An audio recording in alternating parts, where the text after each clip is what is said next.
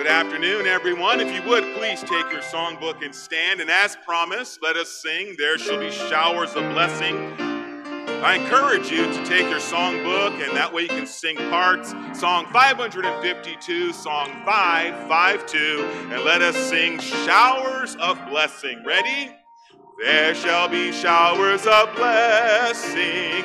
This is the promise of love. There shall be seasons refreshing, sent from the Savior above. Showers of blessing we need. Mercy drops round us are falling, but for the showers we plead. There shall be showers of blessing, precious reviving again.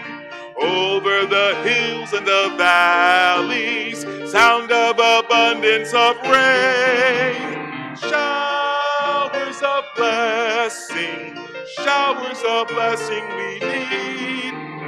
Mercy drops round us are falling, but for the showers we plead. There shall be showers of blessing, send them upon us, O Lord. Grant to us now a refreshing, come and now honor thy word. Showers of blessing we need.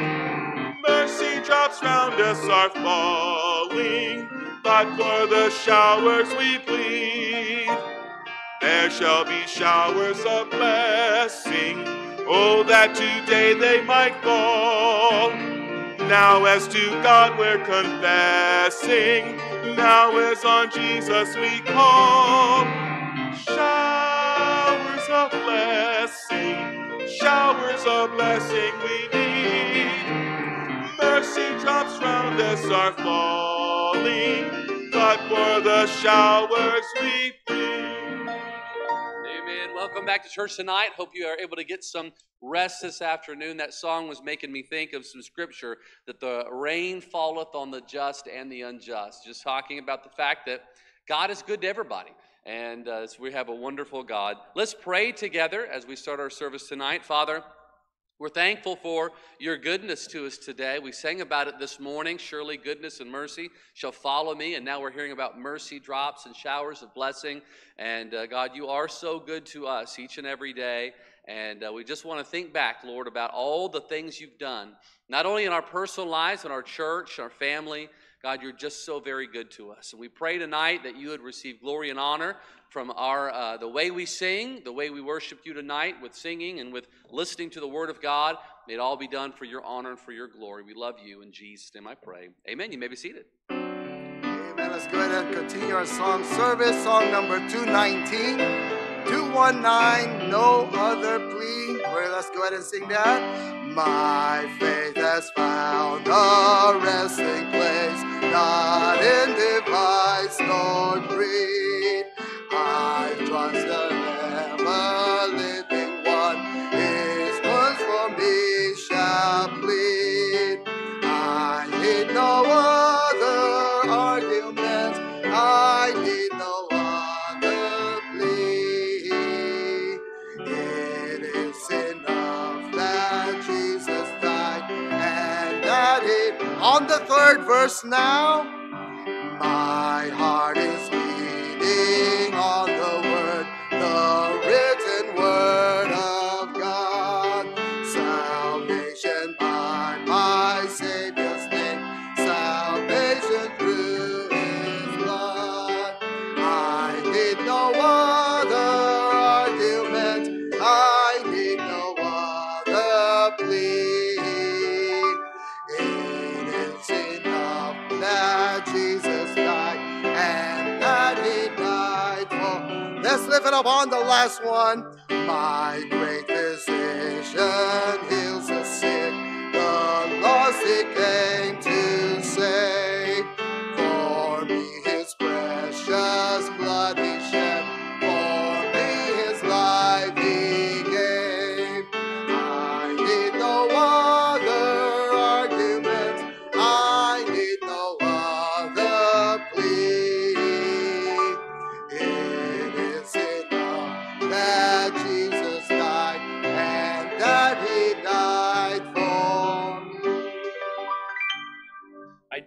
don't want to belittle the storm and what may happen, but I did get a kick out of watching the news this afternoon a little bit. And the news cycle is all committed to this, hurricane news cycle, and so they are looking hard for stories. And so they had Storm Watch on there, and they had the lady on, she was on site, and it's not even raining where she's at. And she's interviewing this guy coming out of a grocery store. I'm like, Storm Watch, what is this? And then they cut to a clip of this gushing water, raging water, right? And it was water rushing by trees, and I looked closer, I'm like, that's in the riverbed. It wasn't even like flooding on the streets or anything. It was actually in the river where the water's supposed to be. And so I got a kick out of that, where they're so committed to this storyline that they've got to find some clips. And so now who knows how it may get, but I'm glad that I'm still in church no matter what, and I'm here. I'm going to be at work tomorrow, so I'll be at church tonight, right? Praise the Lord. I'm glad I'm here. I'm glad you're here as well. Team leaders, there's a meeting for us after the service right in the choir room, so let's don't forget about that. Head right over there. And then we're continuing our awesome August this Thursday. Looking forward to hearing from Pastor Bruce Four, pastor of Victory Baptist Church in Paso Robles, and so he'll be here with us this Thursday.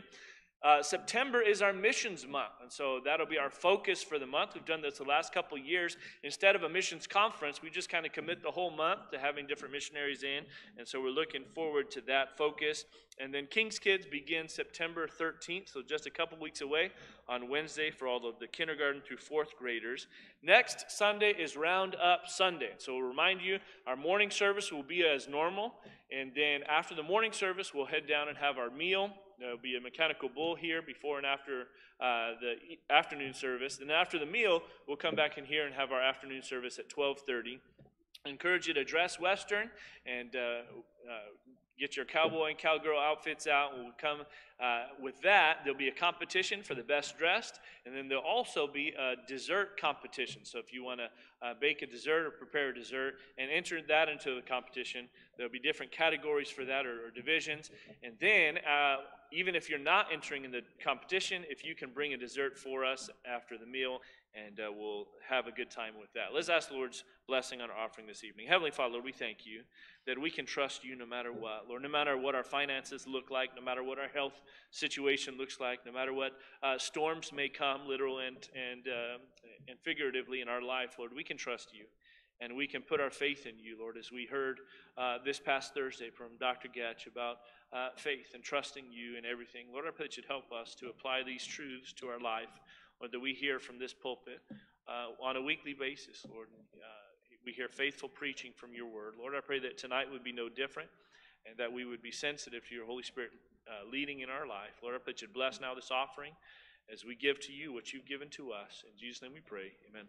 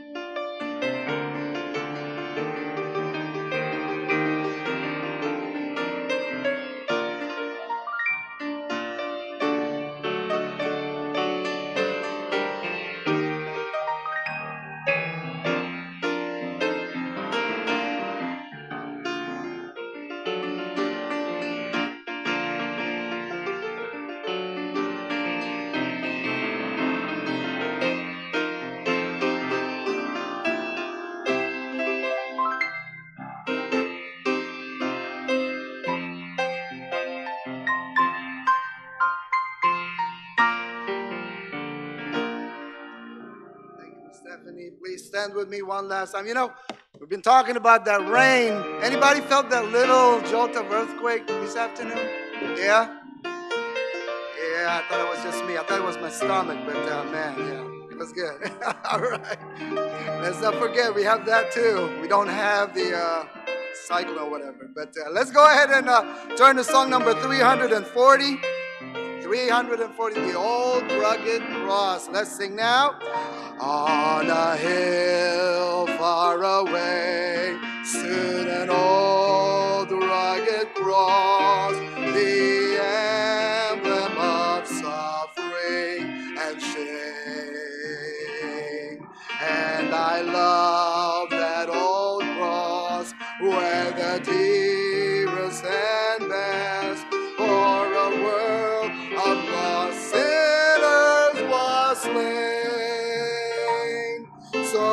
I'll cherish the old rugged cross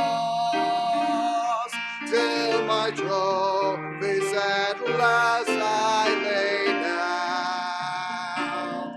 I will cling to the old rugged cross and exchange it someday for on the third verse now. In the old rugged cross, stained with blood so divine, of one's beauty I see. For 'twas on that old cross Jesus suffered. Good singing tonight. Sanctify me, so I'll cherish the old rugged cross. Last I lay down, I will sing to the old rugged cross and exchange it someday. Good. Lift it up on the last one.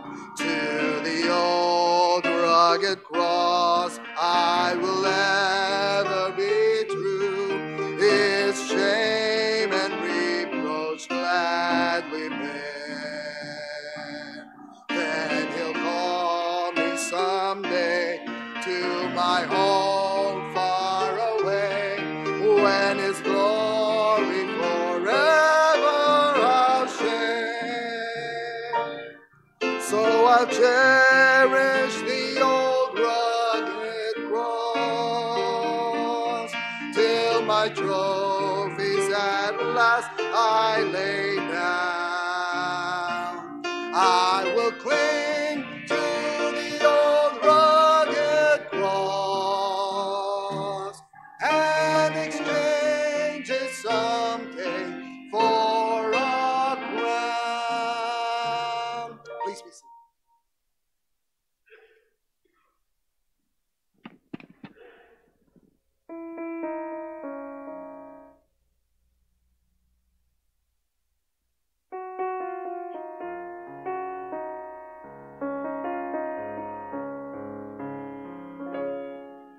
When I think of where I've been and where He brought me from, and how I found in giving the strength to overcome, I wouldn't want to live a single minute without Jesus in it. But when I look around, I have no place to run. What about His grace? What about how He came?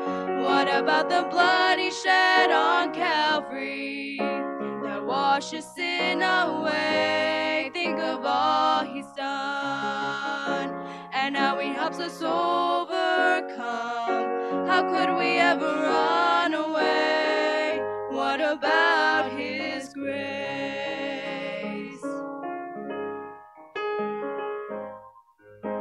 If you've been in His presence and you found His mercy flow, strength from the throne and glory to your wounded soul, how could you ever turn your back on Jesus when He died to free us? Ask yourself a simple thing before you go. What about His grace? What about how He came? What about the blood He shed on Calvary that washes sin away? Think of all He's done and how He helps us overcome. How could we ever run away? What about His grace? What about His grace? What about how He came? What What about the blood he shed on Calvary that washes sin away? Think of all he's done and how he helps us overcome. How could we ever run away? What about his grace?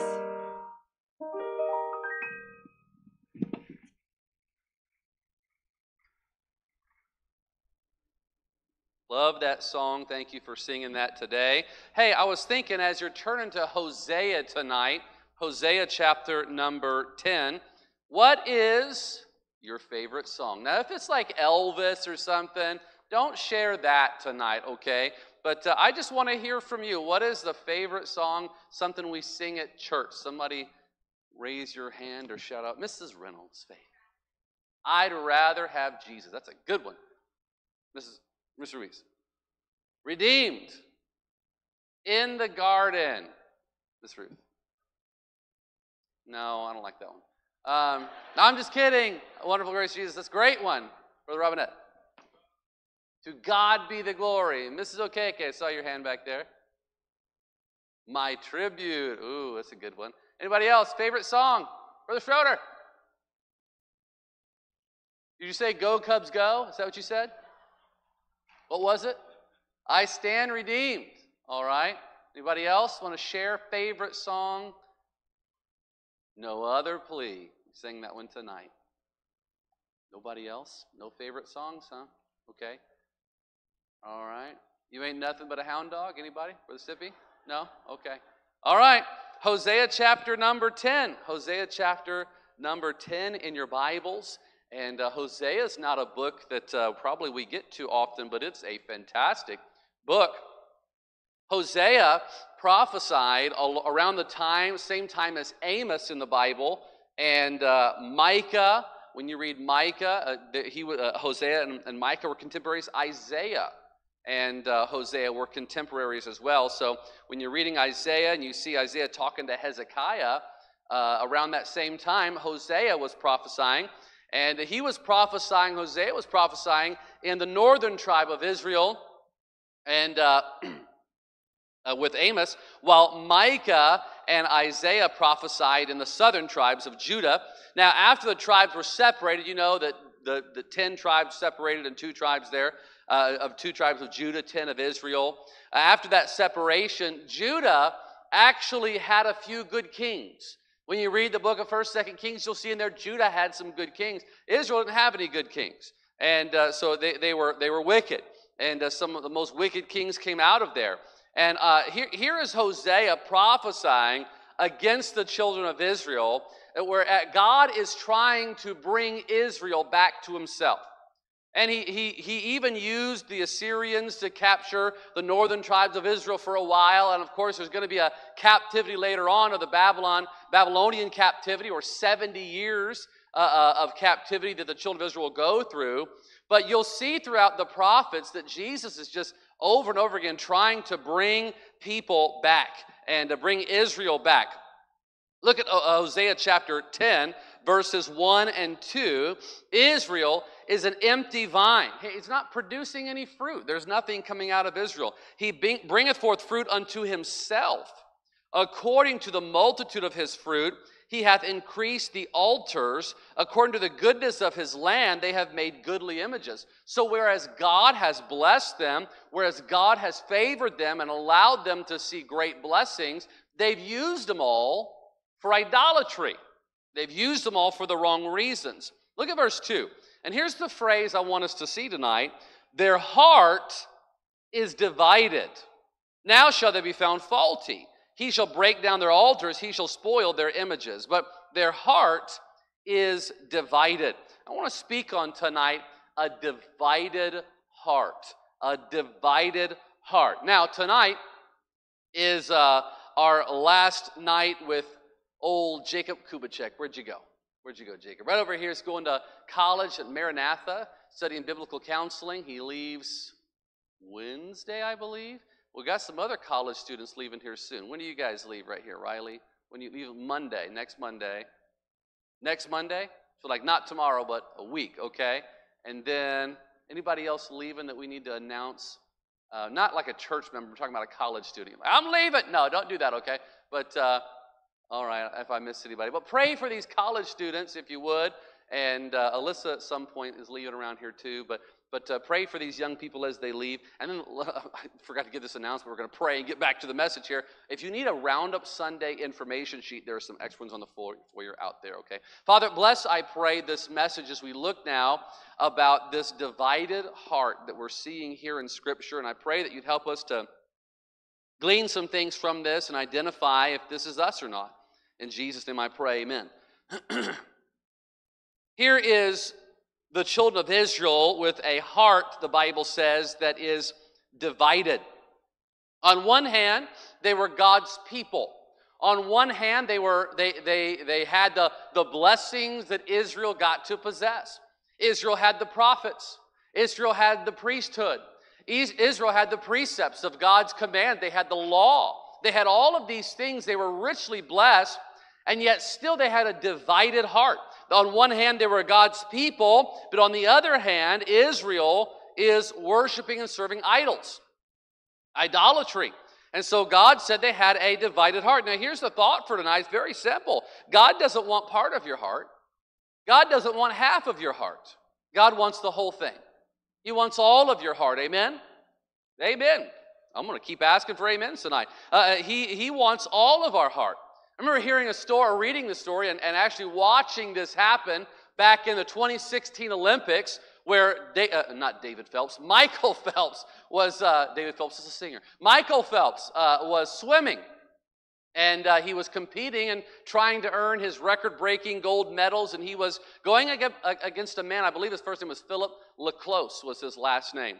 And they were competing in the 200-meter breaststroke, and if you watched all the articles and the interviews of Leclos getting up to it, he was obsessed with Michael Phelps. He was obsessed with beating him and proving that he was the world's best, and talked a lot of trash about how he was going to beat Michael Phelps and all this kind of stuff.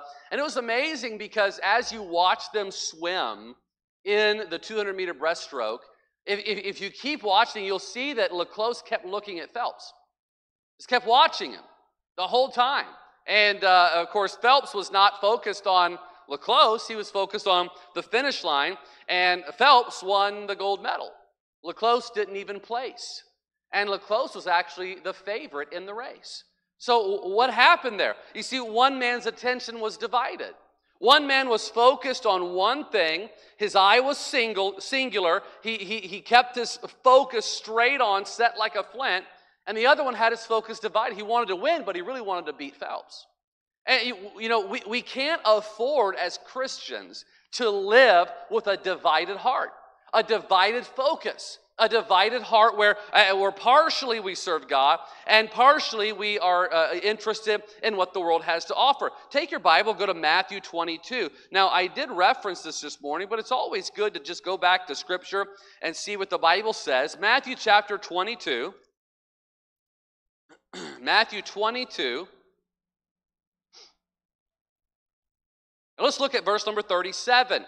Matthew 22, verse 37. Of course, Jesus answering a question, and he says here, "Thou shalt love the Lord thy God with all thy heart." Not most, not some, not half, all thy heart, and with all thy soul, and with all thy mind. This is the first and great commandment. And the second is like unto it. Thou shalt love thy neighbor as thyself. On these two commands hang all the law and the prophets. Again, all your heart, all your soul, all your mind. In other scripture, all your strength. In other words, everything. Our love for God is not supposed to be something that is split between different things, the world and Christ. In fact, Jesus said, hey, if you hate not your father and mother and all of that, in comparison, in other words, Christ is above, your love for Christ is above all of that. And if you don't have that, hey, something is not quite right. Why do we partake in the Lord's Supper every month? We are trying to make sure our heart is not divided, that we're not holding on to the world, holding on to our sin, and then trying to grab Christ. No, the focus should be always on Christ. The first commandment in the Old Testament, thou shalt have no other gods before me. That was the first of the 10 commandments. Why? Again, God is not suffering a divided heart. Not a divided heart. Take your Bible. Let's go to the Old Testament. Let's look at 1 Kings chapter number 18. 1 Kings chapter number 18 in the Bible. And we're going back 150 years in history before Hosea. So Hosea would have known this story. Everyone in that time would have known this story. And most Christians, I would say, know the story of Elijah and Mount Carmel now. Every time I hear Mount Carmel, I get a little hungry, but that's okay. Mount Carmel, imagine if it was, though, a mountain of Carmel. That's where I would have lived, tell you what. All right. 1 Kings chapter 18, look if you would at verse number 17. It came to pass when Ahab saw Elijah that Ahab said unto him, art thou he that troubleth Israel? And he said, I have not troubled Israel, but thou and thy father's house, in that ye have forsaken the commandments of the Lord, and thou hast followed Balaam. He said, look, I'm not the one with the divided heart, Ahab. You are. Now therefore send and gather to me all Israel into Mount Carmel, and the prophets of Baal 450, and the prophets of the groves 400, which eat at Jezebel's table. So Ahab sent all the children of Israel and gathered the prophets together unto Mount Carmel. And here's what Elijah says to all the people, to Israel, to God's chosen people. Elijah came unto all the people and said, how long halt ye between two opinions? If the Lord be God, follow him. But if Baal, then follow him. And the people answered him not a word. So he's saying, hey, if God is God, then don't be divided about that. Follow him. If Baal is God, then follow him. And the people didn't say anything, so they said, let's have a contest to see who is God. And after that, it was very clear. And thankfully, a lot of the people said, okay, we'll serve God. And it always seems to last a short time. But they had a divided heart. And what was Elijah saying? He's saying, stop having this half in, half out dividedness about you, and just pick a side. Isn't that what Jesus kind of said in Revelation? I don't want you lukewarm. Choose a side. Either be warm or be hot. But don't have this middle of the road dividedness about you. Choose a side. So here we see Hosea, 150 years before that. We see Elijah saying the same thing. Let's go back 585 years. Go back to Exodus chapter 32, if you would, please. Exodus chapter 32 in your Bibles. Exodus chapter number 32.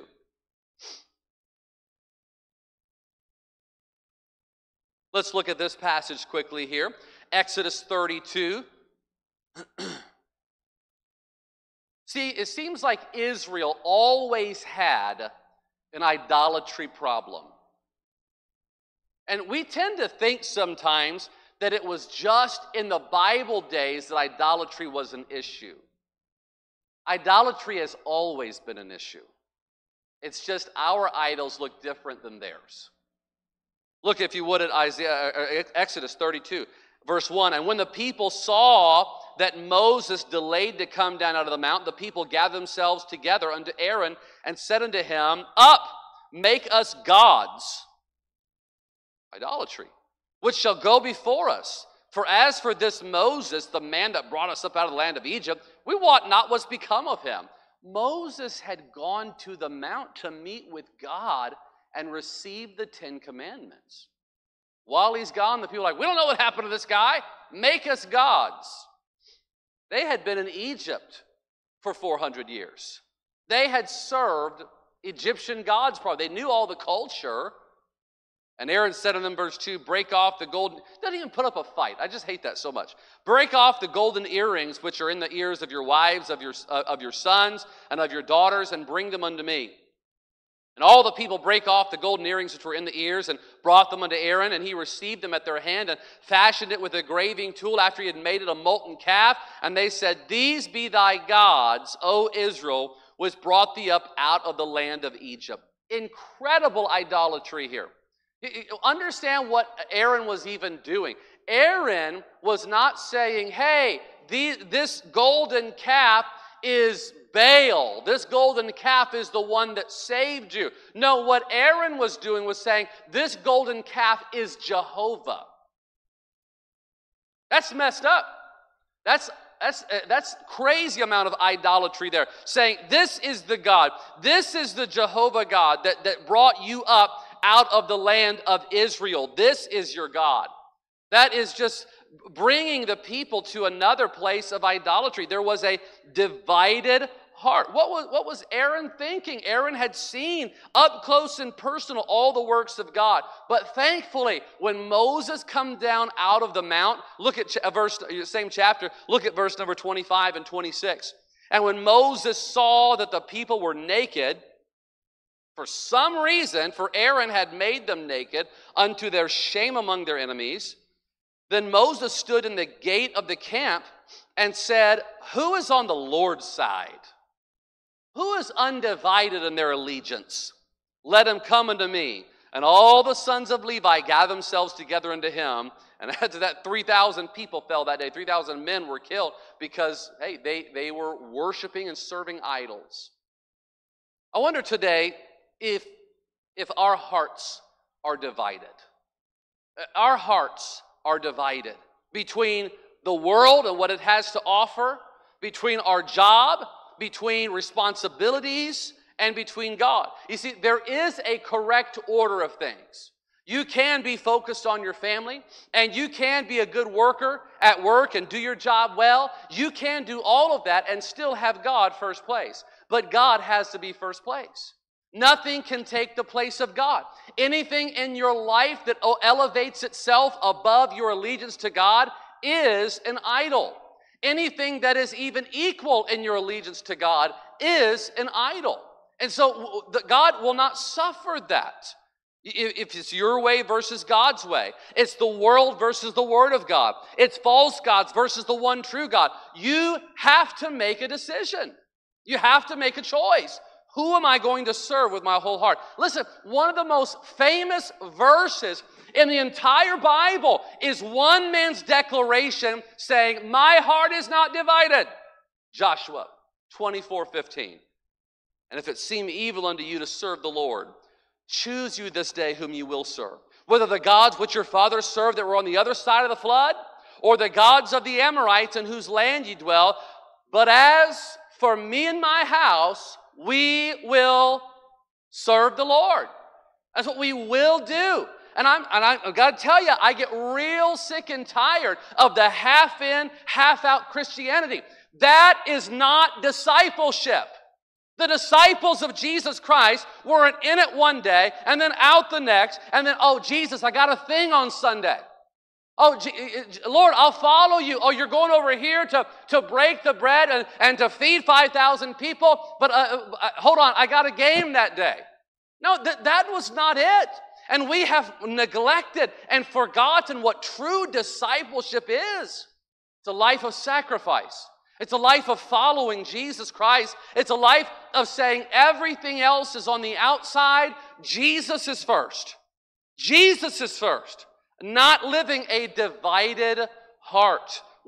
That's what Joshua was saying. He's saying, I'm not divided. My family's not divided. We're serving God. I don't care what you do. We are serving God. And I wish we had more of that in today's day and age in Christianity, of people just saying, I don't care what anybody else does. I'm going to be in church. I don't care what anybody else does. I'm going to serve God. I don't care what anybody else does. We're going to read our Bible. I don't care what anyone else believes. We're going to stick to the truth of the Word of God. That's what we need today. I heard a pastor tell an illustration recently, and I think it sums up perfectly what a divided heart looks like. He's a pastor. A teenager came to him and said, Pastor, what type of music should I listen to? What type of music pleases God? Like, can I listen to contemporary Christian music? What kind of, rock and roll? What can I listen to? And he was really trying to prove, like, what he wanted to listen to was okay. And the pastor said, let me ask you a question. If God told you that the only music you could ever listen to for the rest of your life, and the only music that pleased him was polka, You know, the little accordion, you know, and all that kind of stuff, and the little drum. You know. If the only music that you could ever listen to was polka music for the rest of it, if God told you and said, this is what pleases me, listen to that for the rest of your life, would you do it? And the young man said, I don't think so. And the pastor said, that's your problem. Your heart is divided. That's the problem. The problem is you are unwilling, even if God is crystal clear on something, to do what God said to do. That's how we know if our heart has a little division in it. It's when God reveals something and God says something, but we say, I know that's what it says, but I would rather, well, then that's a divided heart. We're saying more than what God commands and what God wants, I would rather choose my way. Don't you see that's a bit of idolatry right there?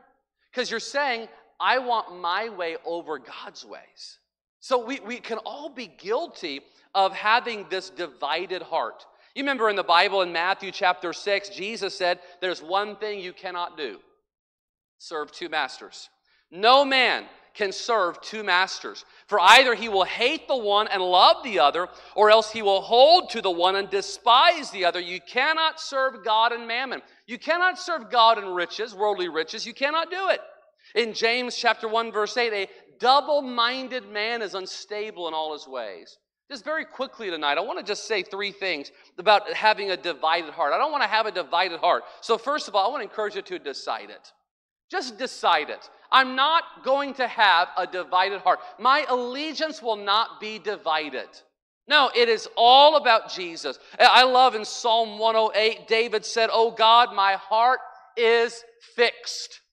My heart is fixed. I will sing and give praise even with my glory. We used to say, and this is a phrase that probably everybody's heard, somebody is sitting on the fence about something. They're on the fence about something. I don't know how you grew up, but I grew up, I climbed a lot of fences as a kid. Chain link fences to get into the baseball diamond, whatever it was, we were climbing fences all the time. Why? Because we could, and because we probably shouldn't, and that's why we were doing it, as a kid. But I climbed a lot of fences. But one thing, you sit on the top of a fence, you got this way and this way. So people would say, get off the fence about it. Make a decision. I want to encourage you, get off the fence about this thing of serving God. Just decide.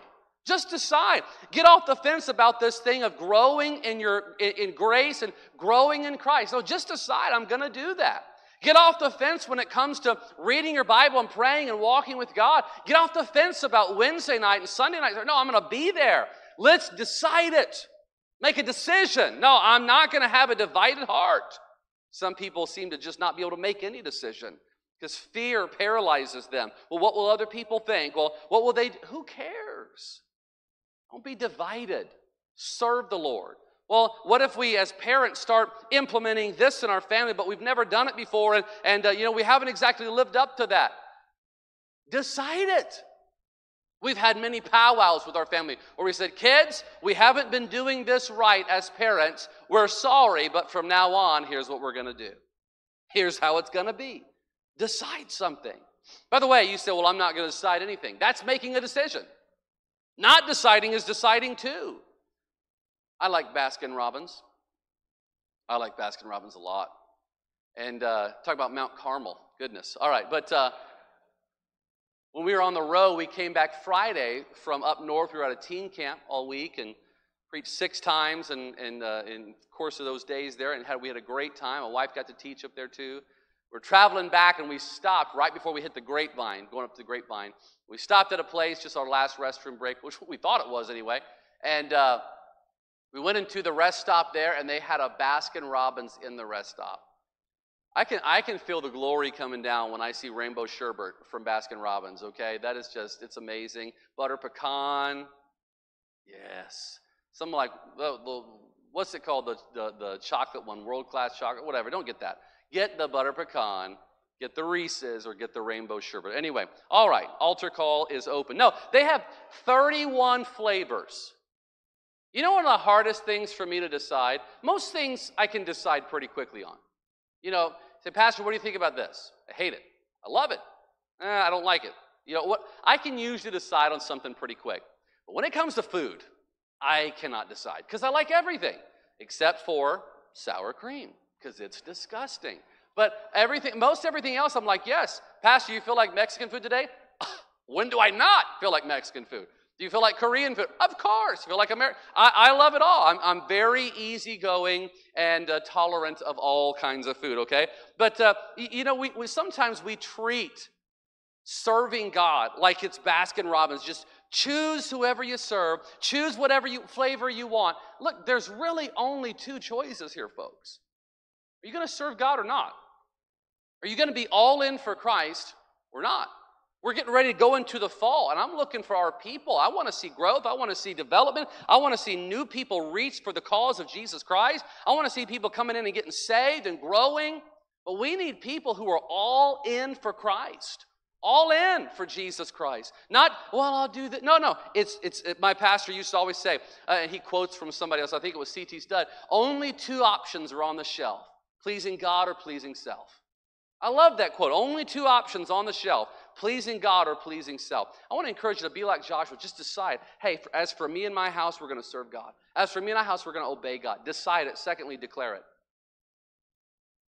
Declare it. When our troops go to war, they're declaring which country they believe in. They're declaring who they're representing.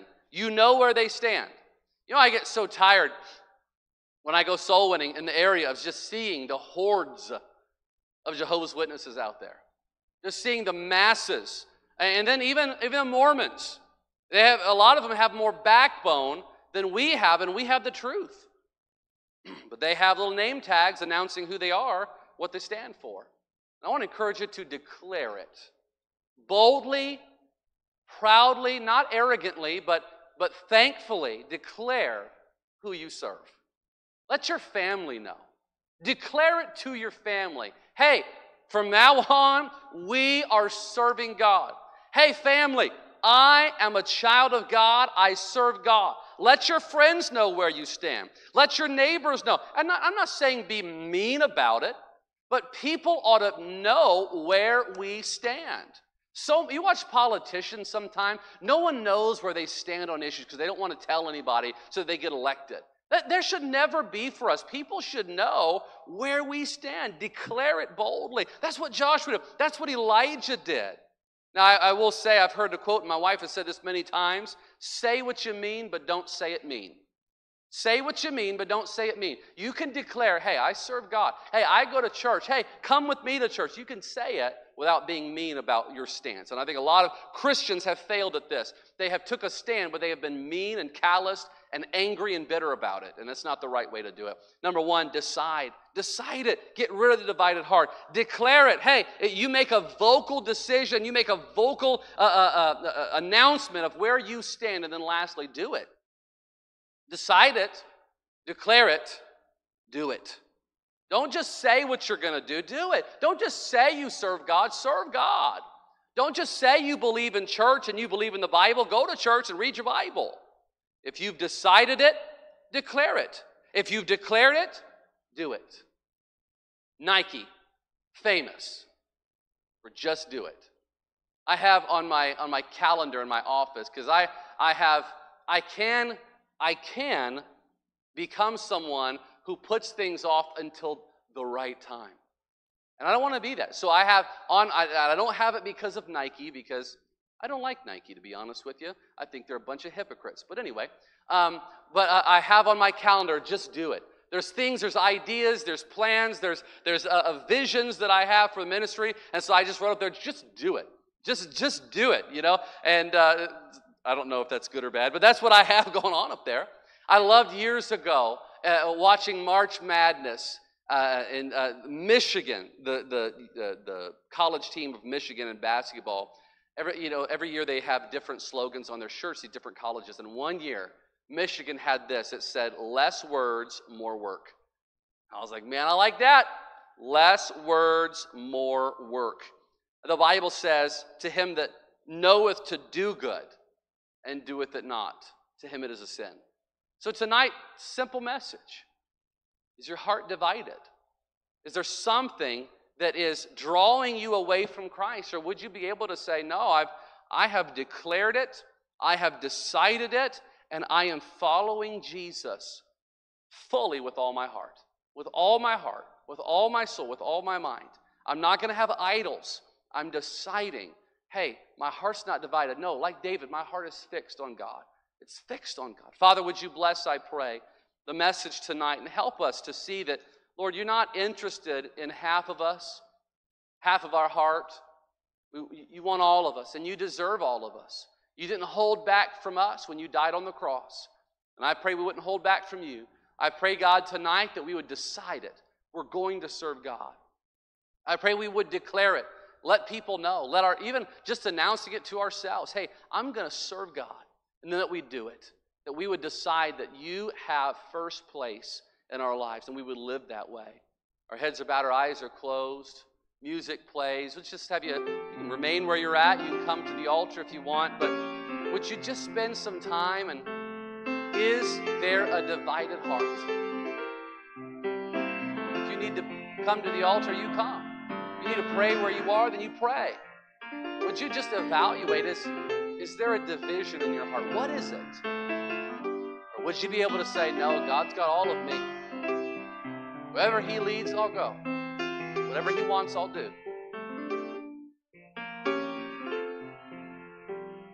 Would you begin to pray that God would help us to see a harvest of souls saved this fall? Would you begin to pray for that? That God would just help us to see more of our community reached for the cause of Christ.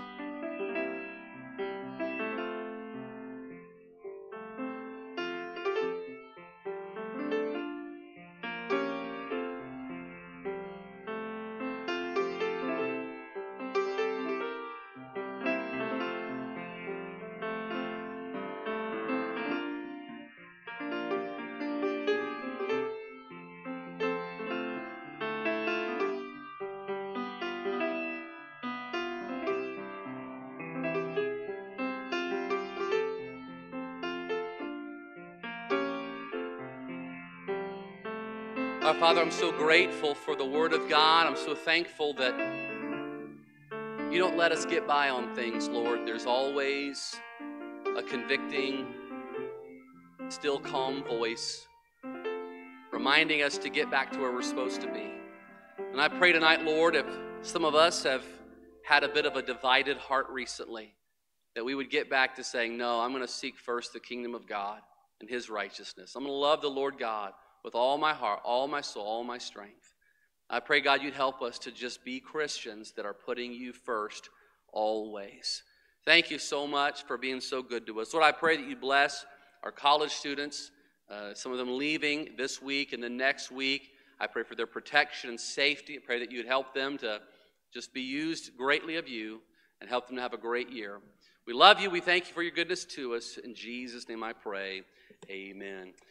James and April are back here. We went to college with them, so get by and greet them. But team leaders, we have a meeting in the choir room. I'll see you there in 5 minutes.